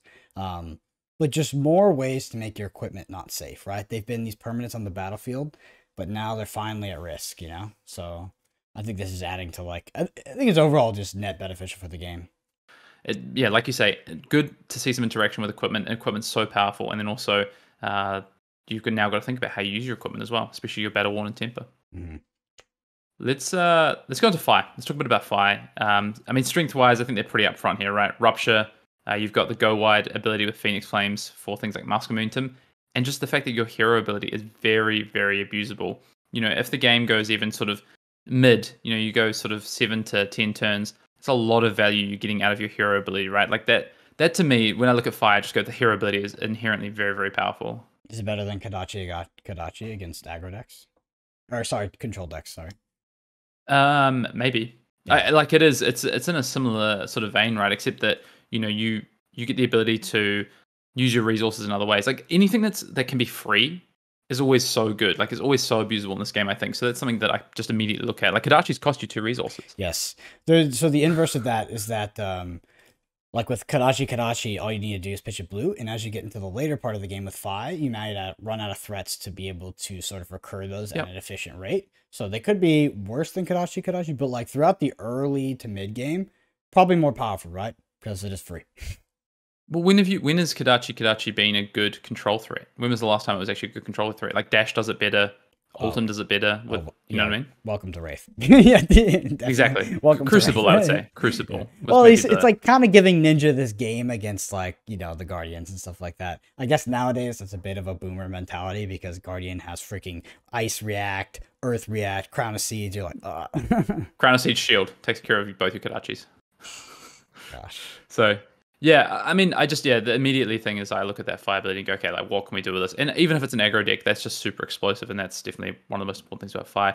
I guess weaknesses, you're definitely more restrained for combo in terms of you don't have Katsu's ability, you have less of the combo finishes, of course, you don't have access to the Lord of Wind line, things like this, so definitely something to keep in mind.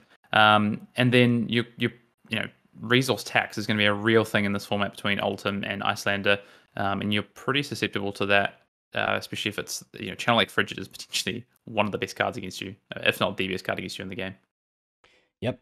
I'm really interested to see if the tax does stop. It's funny because I feel a little rock paper scissory coming out here in terms of theory, right? Like this deck feels disgustingly good against Dramai, but also very susceptible to tax. We've seen this before in Flesh and Blood. We have seen this where they've come out with a deck that looks like it's going to tax. It's really going to make things suck. That was Oldhim into the old chain. Didn't really pan out. So while the theory is there, I'm interested to see if the execution will happen. But yes, looking at the addition of ice cards on top of that, ice afflictions and stuff, does look rough. Does look like you're going to have a really hard time playing Fi into those decks. My question is like, is there multiple ways to build Fi? Like, can you build a Fi deck that is less susceptible to that kind of kind of hate? A mid-range deck that maybe takes care, like utilizes the Fi ability for just pure advantage. Maybe. I guess talking about how to build it. I mean, so one interesting thing for me is the Searing Emberblade versus Kodachi's, or even Needle. Like, what does that look like? And I think that's going to depend on what the deck is. So I think there's a build that's just really focused around Rupture. Lava Burst is a very powerful card, right? So is the Red Hot and even the one cost sort of like the mini Command and Conquer against some decks is really good. So I think there's this Rupture deck which really utilizes Kodachi's, is definitely a thing. But then there's more of just a Draconic deck, a Draconic based deck that uses Searing Emberblade and a bunch of zero costs could also be a thing. And then do we just have like a traditional mask aggro ninja deck, mask momentum aggro deck? Like take your Katsu deck that was an aggro deck, your 100 wins deck, and just put it into Fi, and you just replace some of the more efficient Draconic cards and obviously the cards you can't play in Fi, and then you just have this ninja aggro deck that also now has more ways to trigger mask momentum with potential, getting back your Phoenix Flames. Although yes, you have less Draconic chain links. Even if you still have 2 Draconic chain links, you pay 1, you get back a Phoenix Flame. That's another chain link as well. So for your mask momentum, so more threats there. And then I think is there, like I talked about the Katsu, is there actually this 100 wins Tiger Stripe Shuko dot deck with maybe even like pouncing links and things like that? We'll see. To be honest, when it comes to that, I just don't know the answer quite yet. I think that the theory is there for it to exist, but how it plays into the meta is particularly interesting to me. If we see Dramai dominated meta, this is the first deck I'm looking at. This and Katsu, to be fair. I think this is so. If we talk about like kind of impact on Road to National season, because that's something I'm interested in, I think this is a place people will start because I think it's a place I'm going to start. It makes a lot of sense. Like, we've just come out of a format, or two, 3 formats in a row. We've always had this kind of like strong aggro deck, right? Mm-hmm. What's our strong aggro deck now? Is it Briar? Briar. Maybe, but more so, is it Katsu or Fire? And what do those decks look like? Especially Fire. And I think that's where people are going to start. It's always week one of a season, a new season, starting with the most linear, consistent aggro deck is not a bad place to be. It's often a very good place to be. We saw it with Road to Nationals last year, with like what is the most like linear kind of deck to play week one? It was Katsu in that instance, but it was actually a defensive deck. But like that's the mentality. And if we're coming into a format where we've got this potential very strong aggro deck, what does that look like? Brendan, did just want to talk about a few key cards we hadn't already touched on because there's some powerful cards that Fire has access to. So of course, you've got your Phoenix Flames, you've got Uprising. I've had this played against me a couple of times in the limited now. That card is very, very good. 0 for 4. You do also have a card like Blaze Headlong. 0 for 4 in this deck basically is unconditional go again because you're always going to be playing red cards. And Phoenix Form. That card seems like a pretty powerful card. 1 for 5 go again, draw 3 cards. If you can turn on all the effects on hit, draw 3 cards. That's pretty powerful. Yep. See, like it looks like one of those cards in theory is something that you sort of play around, right? Like you try to get all of its effects. Maybe you play it towards the end game. Maybe you pitch it. Usually, the way these things end up playing out is that it's sort of one of those things that you just get value off of it when you have it. Mm-hmm. And that tends to be sort of the path that they take. That being said, Blazing Hedgehog. That's a great card. Like 0 for 4 go again consistently in this deck. I think that's exactly where you want to be. Another card we talked about, Liquefy. Like I think just this impact on armor, even if it is limited, is really important, right? If there could be specific decks do crop up where this is just very, very good against them. Week 1 of Road to Nationals. If I was going to play 5, my 5 deck would have to beat Oldhim. I don't want to be on an aggro deck that loses to Oldhim. That's it. But if you find an aggro deck that beats Oldhim, give it to me. I'm playing it, right? It's probably the best deck in the format. It's the best deck. Yeah, it's probably the best deck in the format. At least in the early format, definitely. Like if you find an aggro deck that beats Oldhim, go for it. That's it. That's the deck. Dash, baby. What are you talking about? Dash. Dash is very reasonable. Dash is a very reasonable pick. I think that we are going to see a resurrection of Dash.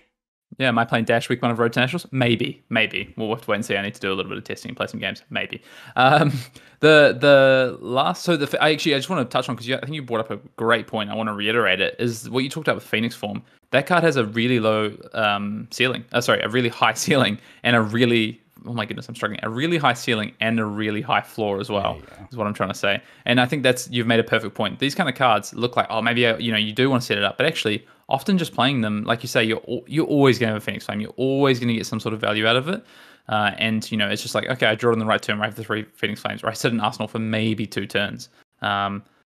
It's really powerful. Yes. Icelander. Let's go into our last hero as we talk through Classic Constructor with Uprising. What are some of the strengths of Icelander? Well, disruption, right? That's kind of the obvious one that comes to mind first. Of course, you have access to all the ice cards that disrupt, Channel Lake Frigid, Hypothermia, Channel the Bleak Expanse. But then, of course, you also just have these things like Ice Vein. Like Aether Ice Vein is a very powerful card, right? What does Icelander do to the format? Does everybody play Arcane Barrier now? Do people stop not putting in their deck? Because now there's 2 wizards, right? Like Kano, I don't have a lot of faith for him. We're going to talk about that. But like now that Icelander's in the format, like is this going to change up like just the way people approach sideboarding, right? Because we would opt to cut Arcane Barrier a lot. Now if like Icelander's even a reasonable deck, it just seems like it probably was statistically correct before, but now it seems very statistically correct. But a benefit of Icelander, getting back to what you were talking about, is arcane damage, right? Is attacking on this other vector that is not physical damage. Here's a question for you. Is it correct to play Arcane Barrier against Icelander? That's a good question. I don't know, because sometimes it's not, right? It could not be. Is it, yeah. Is it, if you're playing an aggro deck, maybe you're playing Fire, are you actually better off playing 3 red Erina's Prayers, and the card that you really care about is things like Aether Ice Vein, right? These ones that like deal damage but what you actually really care about in those kind of aggro decks is the tax that's coming out of Icelander. I don't even know if it's the arcane damage. Like that is what will, of course, eventually kill you. But if you can't even play your game, I mean, they're just going to kill you anyway, right? Like you have to still be able to play your game. And is that more important than dealing with your opponent's kind of damage? It might well be, right? Like the Icelander, we'll talk about weaknesses in a second, but one of the weaknesses Icelander has is it doesn't have this ability like Kano to just kind of just kill you out of nowhere. Like, it has to set it up more. It has to deal more incremental damage. It can't just be like, oh, I've got, thing into blazing into, wildfire. It doesn't have this wildfire combo. I mean, it can set it up. It's a lot more convoluted, but it's very different to what Kano can do when all of a sudden it's just like, you're on your own turn, you have no resources up, and they flip multiple cards off the top and just 25, 30 damage you. It's a lot harder to pull off with Icelander. So is your first concern actually just making sure you can play your game? Yeah. I think that, and this could be wrong, but I feel like Icelander is going to be a polarized deck in the sense that it's going to have good matchups and then terrible matchups. I also feel like it'll either be a good deck or a bad deck. I really do. Big claim. That's the claim. What's funny is I was really impressed with what people did with Icelander back in the Blitz format, where they kind of flipped on its head, played this like fire breathing combo, and played this this mix of attack actions and arcane damage. Is that the way to go? Potentially, right? Like, I think that that's something that maybe this class actually wasn't designed with the intent of, but by building a deck around that, you can potentially make it more powerful than it was supposed to be by design. So I'm really excited for that. I think Icelander has, we talked about Jeremiah being a puzzle, but I think Icelander actually is the hardest puzzle. Because there's so much going on. Yeah, what are you actually trying to do? I agree. I've got a few ideas in my mind. I actually built up a sort of a base of an Icelander deck the other day, which I'll talk about. But the last kind of weakness I want to talk about, just going off this idea of like you can't just Kano people, is you've got these kind of setups, but it's things like, oh, I need to get 3 Frost Hex into play first, and then I Ice Eternal them. There's like, it's such a it's a really big sort of setup to be done. It's not like, oh, I just Arsenal Wildfire, and at some point I just have 3 blues and a blazing and they're dead. It's very different. So how to build it, Brendan? My kind of first thought was like, actually this more kind of control-based deck, which wants to utilize taxes, really preys on aggro decks, uses cards like Absorbent Ether to combo damage out on your opponent's turn. I think that Absorbent Ether is like quite a powerful card potentially in Icelander. It works well with your cost structure. So, okay, I pitch a blue, I absorb an Ether, and then I play my blue card out from Arsenal, whether it's just like a tax effect, whether it's a bit of arcane damage, and then either I pitch another card and play to push the arcane damage rather, because you need to get the +2 on Absorbent Ether. Don't know what I'm talking about. But then also I get to use my wand afterwards, right? Like, is that how I'm going to push my damage? And I think what weapon you play is really interesting. Do you play the new weapon, the staff that actually comes with it, or are you looking to play like the Kraken's Aether Vein? I'm so bad. I think you play the new weapon. The Aether Vein, it's pretty good against aggro decks, I guess, but like, I don't know, the new weapon is so powerful, especially with the new equipment as well. I think my first, where I'm going to go first with Icelander is very unimaginative.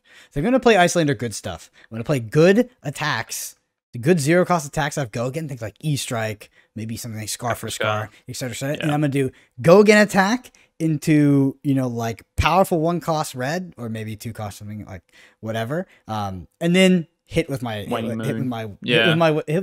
because like if the Hail, Waning Moon, Scar for Scar, come in for 12 damage on the turn, whatever. And then have some aspect of tax in that game plan as well. It's like, is that enough, right? Because that sort of game plan in the past metas, like, it's just too adorable. Like, I just don't think it would work. But now Starvo and Chain are gone. And like that's a decent amount of damage, especially like an E-Strike into these two things. Like, you're looking at something like 11 to 12 damage, right? So I think it could be good, especially if you sprinkle in a little bit of very efficient tax. It has to be the efficient cards that will tax the opponent.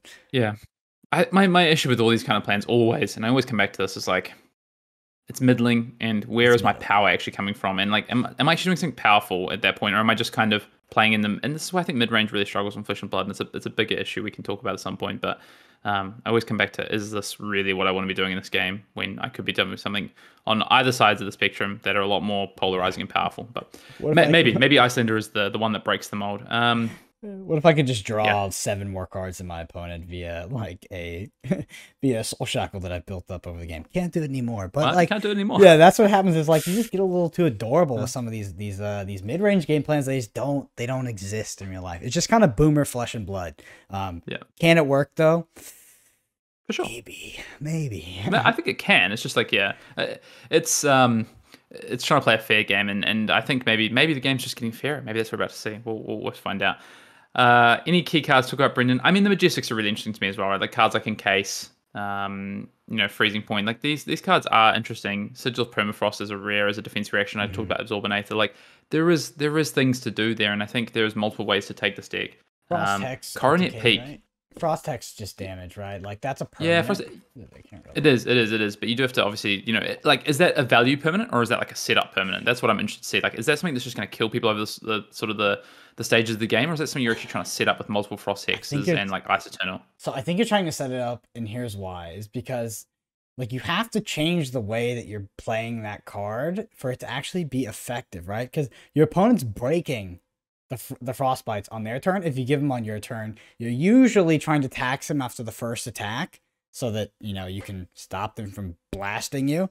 And in all those cases, they don't get left with any frostbites at the end of the turn. It's actually really low value when they do get left with frostbites at the end of the turn because they just blow up. So I think you're trying to stack like 3 of them and then play things like Ice Eternal, then play something that's like this critical maximum of frostbites where they just like they can't clear them. They can't break it on their turn. Exactly. They're getting blown up, etc., etc. But I don't think it's they a value play one card, right? Yeah. So like that's sort of the summary of that is I don't think that Frost Hex is a value card. Cool. Yeah, no, I think you're right. Yeah, right. You incarceration them on your turn, whatever. They get 3 frostbites, and then they can break one of it by playing something. But then all of a sudden, you just go, okay, well, I'll take that attack, and here's an Ice Eternal out of Arsenal, and now you can't play anything else for the rest of your turn, and these are going to blow up in your face. Yeah. That seems do you like play a good E-Pots plan. with Ice Eternal too? Like, are you just because if you have 3 Frost Hexes and you're I mean, It's pretty hot. Yeah. I don't know. Yeah. The last card I did want to talk about though is Coronet Peak. That card, the legendary headpiece, is super interesting to me. So pay 3 and then target opponent discards a card unless they pay a resource, right? It is an action, it does cost your action point. But what is really interesting about that is to me is like you can kind of, because what my issue I have with like Icelander is you need one half of your deck and the other half of your deck to come together to work well. So the ice half of your deck and the action half of your deck that deals damage, and some of these are one and the same. You have like Ice Bolt and stuff, but how many of these kind of middling cards can you play as opposed to like powerful cards, your disruption and then your damage? Like where does that come together? And one of the cool things I do like about Coronet Peak is defend with 3 cards, keep a blue, activate Coronet Peak to take a card on your opponent's turn. They disrupt them trying to play 5-card hands, 4-5 cards handed to you. Like that, I think that card has some real strength to it, which is really going to interest me in this format. Interesting. Yeah, Coronet Peak for me, and I think this could just be because I'm not smart enough, but it has like I haven't seen it yet, right? Like it's not Coronet Peak is not the one that's like really gets me excited. There's a card called Insidious Chill, which looks mega annoying. Oh my god. It is. I've played against Unlimited. It sucks. Oh yeah. So annoying. I got one Unlimited, but like in Constructed, having 3 of those, like that card. Jesus Christ. So this is a ice action aura. So it comes on the board with 3 frost counters on it. If there's no frost counters on it, you destroy it. But it says whenever you ice fuse, remove a frost counter from the Insidious Chill. If you do, target hero discards a card unless they pay 2. That on a stick, on a permanent. Oh, and you can play it at an arsenal. That card seems good, man. Yeah, it's a real pain. Yeah. That's why I think Iceman is also very good. So yeah. It's going to be interesting to see where Icelander goes. I agree. I think people are going to come prepared with some solid Icelander builds on week 1. And I think they're going to do okay. Like they're going to really crush some of these aggro decks as like a meta call to maybe people playing Fire week 1. And what that means is I probably think that, a deck like Ultim probably does really well in week 1. A deck like Prism does quite well in week 1, but we'll see. We'll see where we shake out. What next, Brendan? So this is my kind of last question for you, I guess, is where are you starting with Uprising? What's your kind of first, obviously you have this event coming up this week, no Uprising, but then, you've got some Road to Nationals coming up. Where are you starting with Uprising? How are you testing? How are you going about evaluating and trying to build with this new set? Yeah, so how am I testing? Well, in terms of duration times, it's the usual. So pretty much every day. I just mean about how are you approaching this new format? Like, how are we approaching it? So we're going to verify the old format, right? Like, so now Chain Starvo gone. It's like, let's reevaluate what people think are good, right? They think Oldham's good, Prism's good, and Briar's good. Let's evaluate this deck. Let's see where the lists are. See what the gauntlet is. Develop that. All right. Let's start brewing a bit, I guess, with the new heroes. See what the community is talking about as well, and then start bringing in those old decks, bring in those dashes, potentially a Reinhardt. One day he'll see the light, and just go from there. I think that there's a big part of this is about exposure. Like you want to get exposed to a lot of the meta before you go to a Road to Nationals and it slaps you in the face. At the same time, I'm probably gonna play almost all limited Road to Nationals. It's just how it kind of rolls down where I am. That's cool. They have Jealous. the limited ones and the classic constructed ones tend to be on the same weekend. You kind of get to choose, and I will be choosing limited. What about you? Yeah, I mean, I'm just going to start with some ideas. Got some brews, kind of, I just shared some of them today, right? Like this defensive Icelander, a kind of draw my deck that really tries to abuse Ghostly Touch. Like these are the kind of, a fire deck that's like Rupture based or this kind of Shuko based deck. These are the things I'm just going to build up and start with, play a few games, see what's the inherent power of it, and then go back to the old sort of Gauntlet decks as well and kind of where we are post the format, just things I talked about.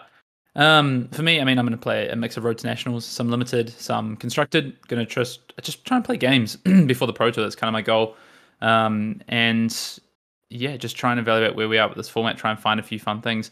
I guess last quick question for you though, Brendan, is on a scale of Bolton to Briar, how impactful are these three new heroes in the format? If you could rank them, which ones are going to have the most impact, and which ones are going to have Bolton-esque, maybe less impact? Yeah. Sorry, Bolton players. Jermai, Briar, by Bolton, Icelander, probably Bolton, just because I don't see it really beating up on Oldham. I think Oldham is going to be really prevalent. That's a total guess. Don't hold me to it. I know you. What did you put fire? I put fire to Bolton. He's at Bolton. Ooh, yeah, Bolton the Bolton boy. I know the Bolton boys hate me. And that's why they exist as the sort of the. They do. They told me. They exist as the baseline of our spectrum. They are literally the bottom. Bolton is the lowest you can go. But still, I think that if I'm gonna do something that's even slightly controversial, it's Jermai, Briar, and then Icelander and Fi at Bolton. Sweet. Okay. Cool. Should we close it up for the week? I think you've got a Google review for us, Brendan, before we wrap up. Yeah, we do have a Google review. It is from Pierre. Last name, don't know if I can hit that one right now, but he says, I'd like to. You want me to try? You can try. Do the whole thing. Pierre Henry Desardines. I don't know. It's maybe. Give it a go. Sorry if we messed that one up. So I like to he says, I like to consider myself to be the little annoying brother of Hayden, Dale, and Brendan Patrick, constantly mimicking my older siblings as I try to figure out how they do the things they do. What do I mean by that? Well, Hayden won a skirmish using Reiner, so I modeled my Reiner deck after his and finally placed first at my first ever Blitz Armory event. Brendan and the boys brought Kano to the Pro Tour, and I started to pick up some of the cooler lines and managed to unlock a 41 damage turn while presented with lethal at 1 health myself. Listening to this podcast is such a joy every week, and I look forward to all the tips, insights, and occasional banter that my oldest brothers at Arsenal Pass never cease to deliver. As the saying goes, imitation is the highest form of flattery. Hopefully, Brendan and Hayden, you read this and feel flattered indeed. Keep up the incredible work. I hope to see you both someday at a Fab event, or better yet, be matched against Brendan by my Jeb, so I can cry softly as he licks his fingers, knowing the battle is already over and he has won. Well, thank you, Pierre. Hayden, so if people want to get featured on Arsenal Pass and get their review read, how do they do it? Well, first of all, they need to roast you a bit more. I was waiting for the Brendan roast to come, and it never came. So I don't know what's going on there. Definitely don't. Wait, let's switch it up. Why don't we roast Hayden for once? Sure. Like, look at this guy. This guy, I think that he's ready for roasting, and his tolerance is he's got plenty of it because it's never happened. You can get your reviews in by going to ratethispodcast.com/Arsenal Pass and dropping us a review for your preferred streaming platform. And yeah, please do. We love getting reviews. It helps us get out to more people in the community, and maybe those who know about Flesh and Blood but don't necessarily know a lot about it, scrolling through and come across our reviews and the podcast. So, and of course it gives us a little kick as well. So thank you all. That's it for Uprising and Class Constructed, and I guess a first look, an early build. We will of course be revisiting the Class Constructed format, the Blitz format, and definitely Limited with Uprising over the next 4 weeks as we hurdle through this Road to National season. Very exciting.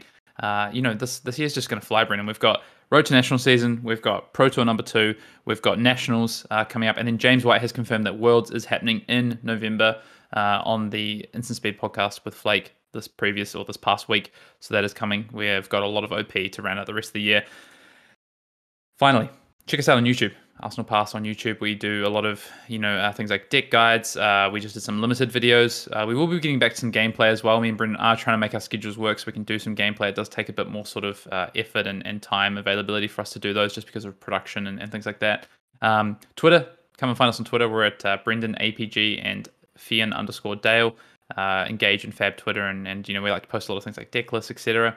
And a big shout out to all of our patrons. Massive thank you. Up on our Patreon for Arsenal Pass, we do have all of the sideboard guides and deck guides that we post up for when we do a deck tech up on YouTube. So you get the full written guides up on our Patreon. We do an additional monthly podcast, usually around sort of like level ups or things that we want to cover that maybe a little bit off the beaten track that don't quite fit with the main pod as well, or we don't have time to cover all of it. And we do sort of other things as well, like we'll post up kind of like limited tier lists and things like that as we go through seasons, and anything else. We sometimes do gameplay reviews. So otherwise, Brendan, we'll see everyone next week. Well, I was going to close it out with one more thing, is that if you're interested in the Fab Fitness for July, definitely stay tuned. Go check out the Arsenal Pass Patreon. If you're a content creator and you're interested to join us, we will feature you. Like we will give as much exposure as possible. Hit me up, DM me. Let's make this work. So it's going to be coming in July. We're going to create a little channel in the Arsenal Pass Patreon Discord. You won't be able to talk in there yet. You'll be able to see there. July, we'll unlock it, and we'll give out plenty more details. And we're going to see what kind of prizes we can raise. I think we're going to get some exciting stuff. Specifically, that very, very, very limited edition life pad that I think there's only like 2 more left. I might have to go try to find some more. But anyway, Hayden, thank you everyone for listening, and good luck at your upcoming events. If you're in Ohio, come say hi to me. And yeah, we'll see you in the next one. Yeah.